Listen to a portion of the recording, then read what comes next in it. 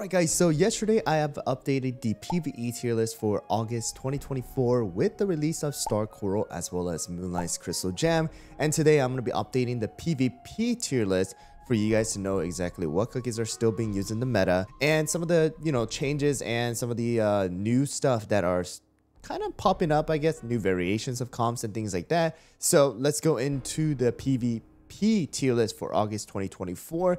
This is for late August 2024, so if they do have another update, maybe I'll update it, but it'll most likely move on to the September one. So here we go guys. So starting off, of course, we still have the D tier, and these are going to pretty much always going to stay the same in my opinion, if not being added onto with new cookies that are just not going to be used. And that's going to be starting from Sonic all the way up to Tiger Lily. Some of these cookies did have their time in the arena. Someone like, Kumio, Tiger Lily, even Pastry back in the days, and Lilac as well, but they're just not being used anymore really. And even Raspberry, that triple tank, first time the triple tank comp came out. But moving on to the C tier, it's going to be from Candy Diver to Cherry Blossom. I did mistaken Peach Blossom as Cherry Blossom in the last video, but these cookies, I did actually bring down someone like Matcha as well as Caramel Shoe and Street Urchin and stuff like that down to the C tier because, again, it really makes no big difference, but I think if someone like Affogato, Poison Mushroom, and those cookies are here, then these cookies do deserve to be in C tier rather than B tier as well, and no one really uses them on top of that. So next one is going to be the B tier, and that's going to be from our butter roll all the way down to frilled jellyfish and almond cookie here. And these cookies, again, too, had their time, but now just are very average. I would say some are better than some inside of the B tier. Like, even B tier can be split up into different tiers.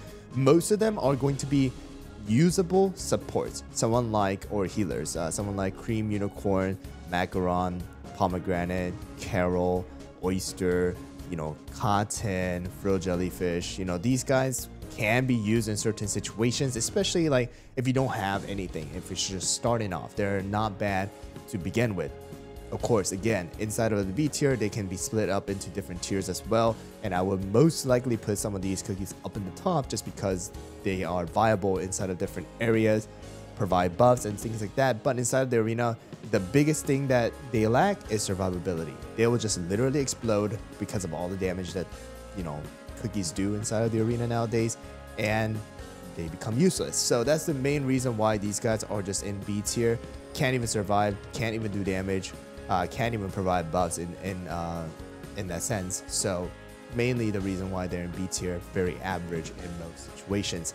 Next one is going to be our A tier. A tier is from Pattaya going down to someone like Dark Cacao, the non-awakened, down to Pinecone, and then continuing from Mozzarella all the way down to Herb. So I actually did bring down someone like our Peppermint, our Silver Bell, as well as Rockstar down to A tier as well. Again, these particular supports did have some roles inside of the arena back in the days when the damage was not insane.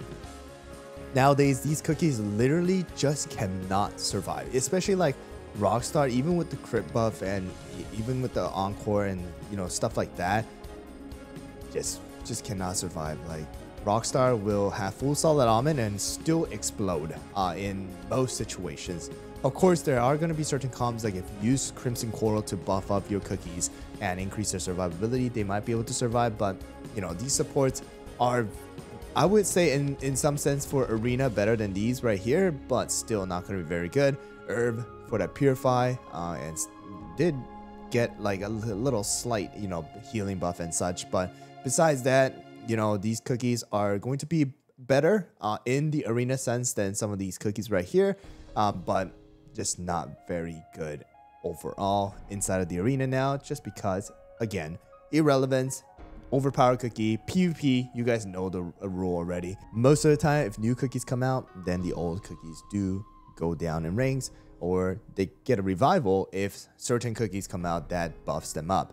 But let's go on to the S tier, and that's going to be from Sea Fairy all the way down to BTS. So I think this one is open for discussion as well. If you guys would like to let me know If you think Seafary with the buff deserves to be in the SS tier, you guys can let me know. However, in my personal experience and talking to other people who have, used Seafary, who would love Seafary, not really used for the arena. Mayhem, different story because of the buffs and the special conditions that you guys have. But Seafary, even with the buff, not going to be good. Again, doesn't have survivability, doesn't have anything that increases damage resist or anything like that. Doesn't have any real dodges compared to someone like Black Pearl, someone compared to like, even Moonlight. Frost Queen just has insane damage and survivability, just tanky in general. In most cases, her Crystal Jam effect too is just very geared towards water element, so not going to be great. All right, and then we have someone like Sherbet and all the pretty good like elemental cookies, weakness debuff, crit. We got elemental weakness. We got Cloud Hete, who was pretty good when Mystic Flower came out first, but not anymore with all the other cookies coming out.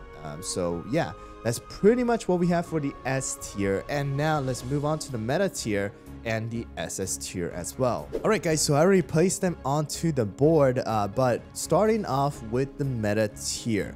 All right, and that's gonna be from our Awakened Dark Cacao all the way down to Pure Vanilla. Before I get into all the discussion, I think Pure Vanilla right now is an iffy one as well. And I guess you guys can let me know down in the comments below if you guys still see Pure Vanilla. I do still see Pure Vanilla inside of my arena battles, and not a lot, but still is there. If you don't use someone like, Stormbringer, very, very hard to kill just because of the pure amount of healing and the shield.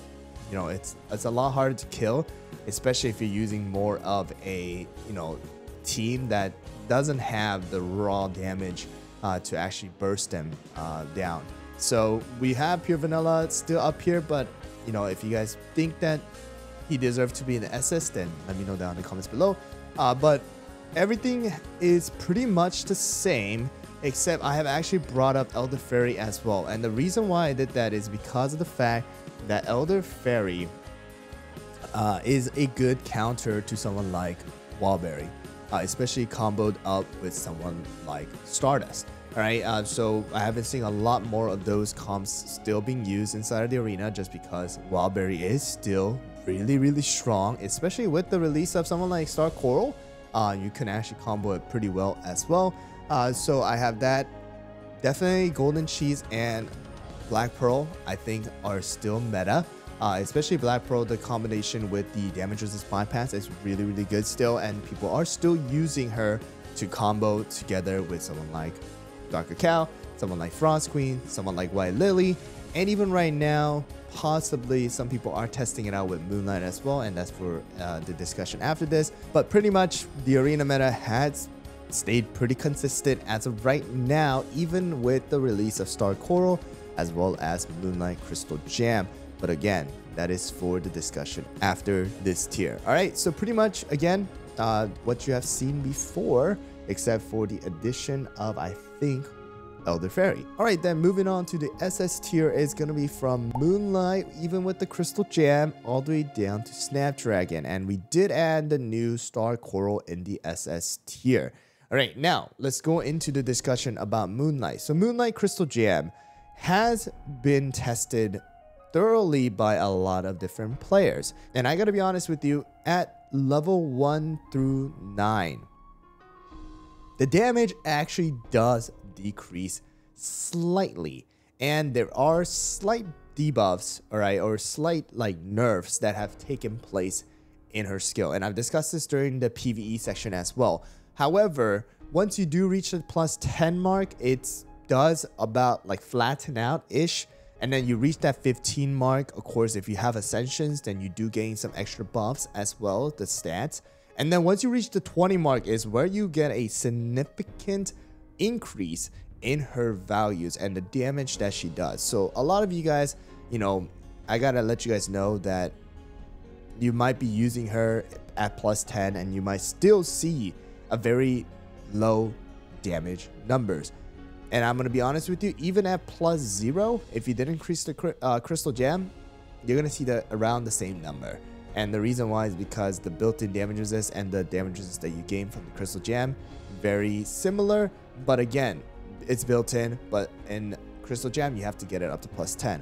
So there is that, except you have some new buffs that you get from like the debuff resist and stuff like that. So Moonlight does gain a little bit more viability inside of the arena at +10 if you compared it to what she was before. You can't even use her before. So you can use her as a support and the buffer with like the Crystal Jam effect and things like that. But once you reach the +20, she becomes an insane damage dealer, and +30, she becomes even better. However, again, the downside is you need to get it up to +20. +30 takes a very, very long time, and especially for you guys who have probably created +20, +30 for Frost Queen and Black Pearl, already know that. And that's the only reason why I placed her at SS tier. And you guys can let me know if you think that is fair or it could be moved out to the meta tier as well. But besides that, everything else is pretty much similar except for the addition of Star Coral. I have still placed Creme Brulee in the SS tier, and the reason why I placed this, and a lot of you guys tell me like, hey, my Creme Brulee still just dies, is because as an epic cookie, he is still one of the best damage dealers that people could start out with without having anybody else really. Like Black Pearl, like Twizzly Gummy, you know, Captain Caviar, these guys do kind of rely on the other thunder elements or water elements to do damage. Creme Brulee, just attack speed, straight up attack speed, just need a tanky front line and you just melt the enemies in lower tiers. Of course, if you guys get to tiers or ranks where they have a pretty balanced team and set teams, then Creme Brulee starts to fall off. But that's the reason why I still have Creme Brulee in SS tier. Blu-ray Pie still can be used with something like, you know, Stormbringer. We got burnt cheese, fettuccine, still a pretty relatively good non-magic candy tanks that you guys can use. Dark Choco with the dark element and some crit damage and dark damage and stuff like that. And then we got the you know, the special cookie safeguards as well. And pretty much that's gonna be it for the tier list here, guys. So let me know down in the comments below what you guys think. Of course, the arena tier does change significantly, but this time around, not so much. Star Coral and Moonlight Crystal Jam didn't make a crazy impact in it. Just that once you do get Moonlight up to 20, 30, you're going to see some up there in that top rank where all the whales are. Personally, for me, I'm keeping it at +10 as of right now. Slowly farm it to 20, and then maybe I'll do a review then. But thanks for watching, guys. If you guys haven't checked out my PvE tier list, then it will be in front of you guys right now. Or check out the Moonlight Crystal Jam review that I've done for +10 and the first impression. Thanks for watching.